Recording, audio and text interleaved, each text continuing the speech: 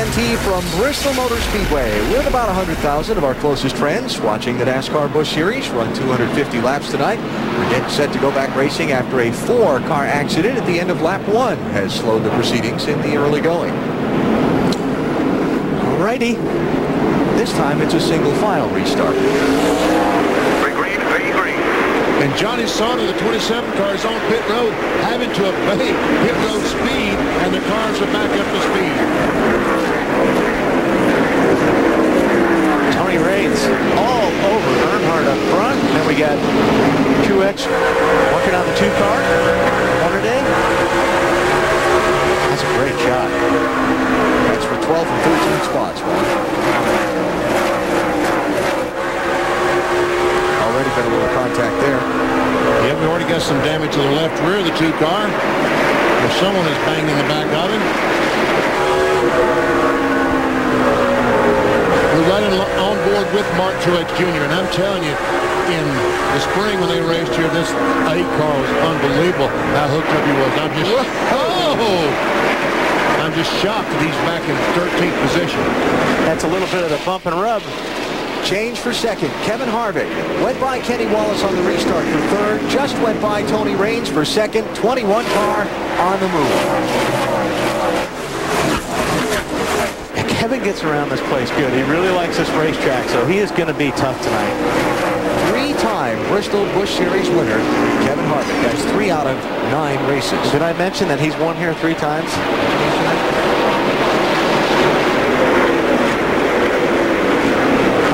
Dave, can you add on the 21? Absolutely. Kevin was very confident when I talked to him before the race, even before the interview. Talked to his crew chief, Ricky Byers, and they just felt like this car, which ran so well here in the spring, was equally as good this time. Remember, he finished second here in the spring after starting 5th.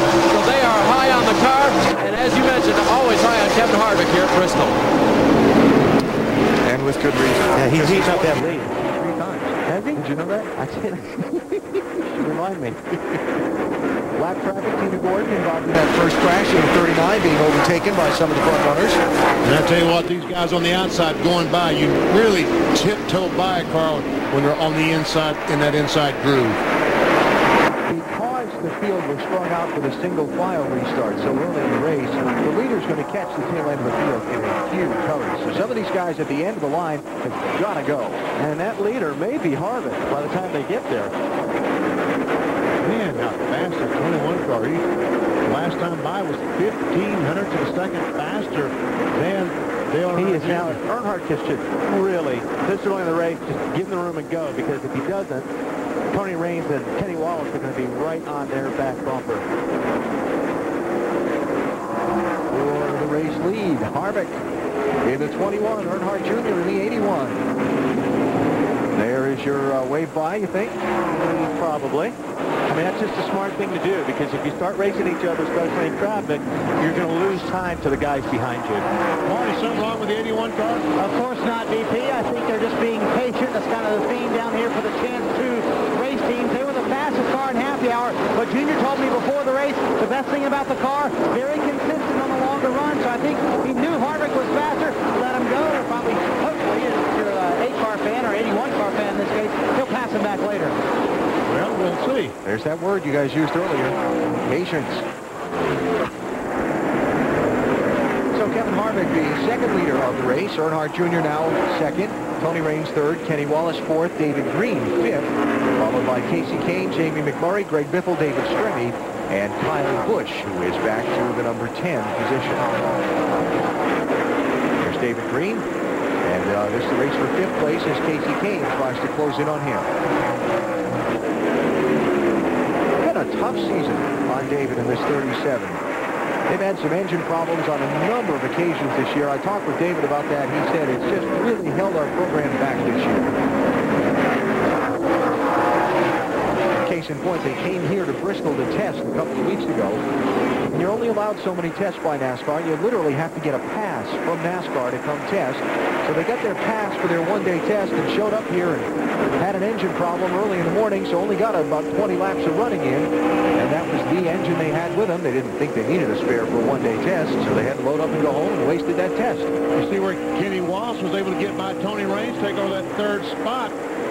Matt, 23 looking pretty good right now. BP, he's on the move. He hasn't won in 59 Busch Series starts.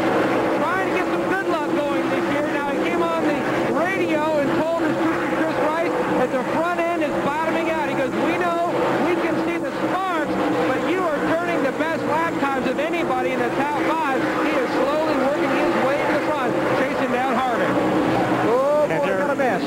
Turn 2. And we got the 8 car, the points leader in the outside retaining wall, along with Greg Biffle. You and I were both watching that. We know what happened there. I was trying to get the cameras over there because it was like, it's going to happen. This was a case of Greg Biffle tangling with a lap car and then Greg Biffle trying to retaliate on the lap car. And when that happened... Is that a loss of patience, maybe? Possibly. At least that's my opinion. What do you think? Am I close? No, I mean, that's what happens. And especially here, when you're a driver and you're racing other cars and you come up on another car that's running a lot slower, let's take a look at it. Right, this is off of turn 4. Now, 39 cars left side wheels are down on the yellow line. Wow. Man, Biffle did a good job.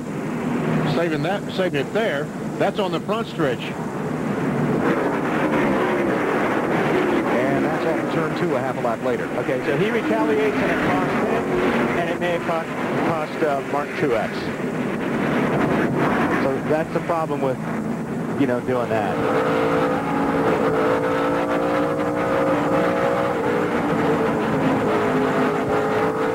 That's what she could have done on that. I mean, on board Martin Truex.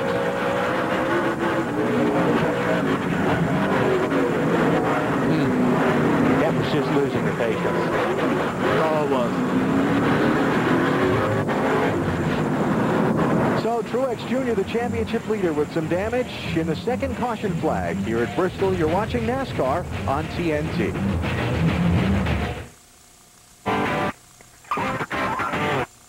Coming up next, Las Vegas ladies get loco.